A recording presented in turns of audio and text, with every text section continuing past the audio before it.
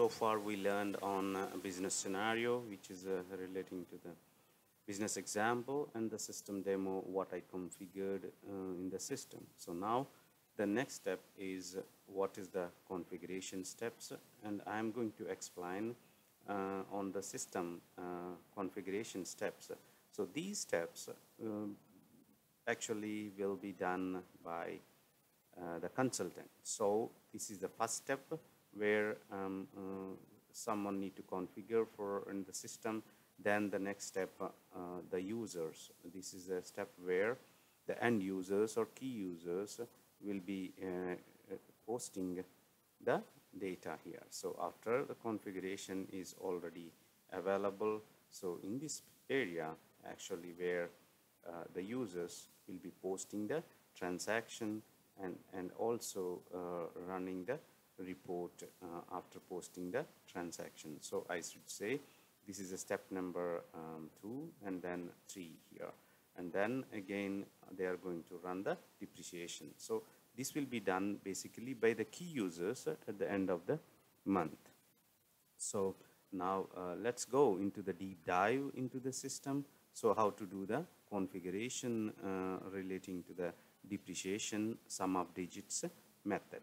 So in the next session I am going to show you on what is the configuration steps involved to do the configuration.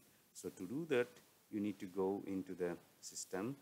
So here just to go back, sorry. So here what are the configuration steps?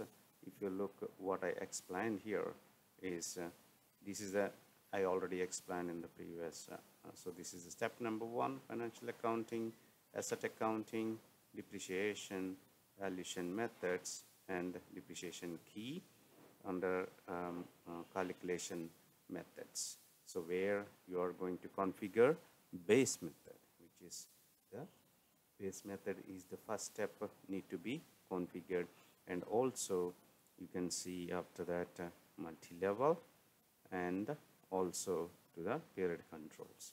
So this is where after you configure all this, the final step which is where is the depreciation key. So these are the steps involved while configuring the depreciation key.